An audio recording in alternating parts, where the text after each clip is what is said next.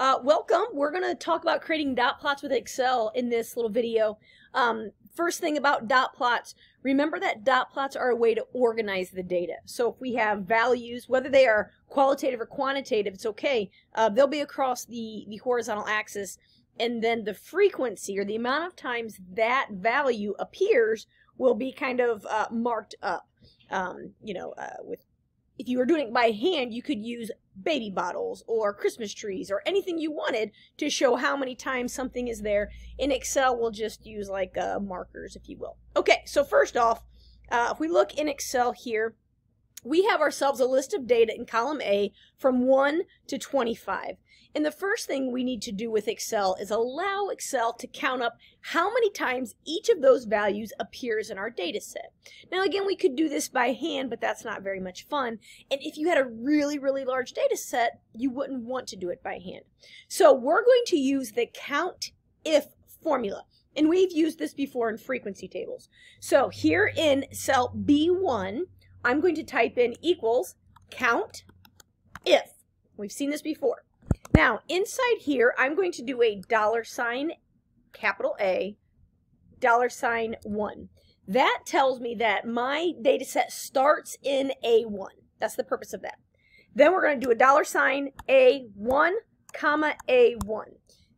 This tells us we're going to start in A1 and we're going to count down with A1. I don't know all of the details of why this matters, but it works. Okay, so the beginning $, A1 is telling me where to start, and then we're counting with A1 and then going by ones in the A column.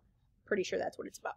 So when I hit enter, you're going to notice it just gives me A1, because at this point 5 appears one time. Now I can use the drag and drop piece here. So I'm going to use my cursor to go over that green square in the bottom right hand corner where it becomes a black plus sign.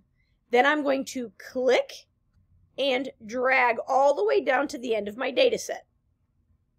Now you can see as we go down here where 5 is now being seen a second time, you can see that now I'm at 2. So that's what I want. So column B is keeping track of the totals for each of my values. Now we're going to go ahead and insert our graph. So I'm going to highlight my 2 columns because my values are in column A, my frequencies are in column B, and I'm going to go up to the top to insert. And where the recommended charts here are in the middle, you can see the quadrant one that just looks like dots, right? That's a scatter plot. That's what we want to use. So I'm going to click this down arrow, and I'm going to click on this scatter with the dots. Boop. Ta-da! It created myself. It's kind of like a scatter diagram, but because of the COUNTIF formula, it created a dot plot. So I can double click in the chart title and rename this. You should have something better than dot plot, but you're going to notice on the horizontal axis are my values. In my data set in column A, I have values from 1 to 6. That is noted on the horizontal axis.